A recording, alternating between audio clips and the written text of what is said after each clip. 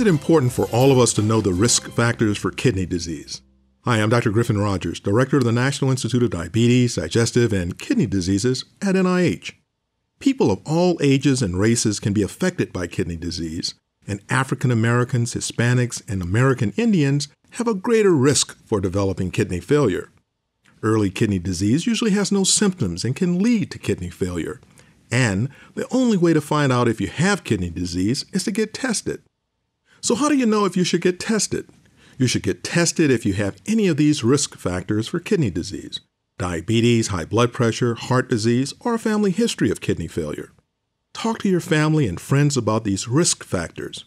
You could help them to prevent or delay kidney failure.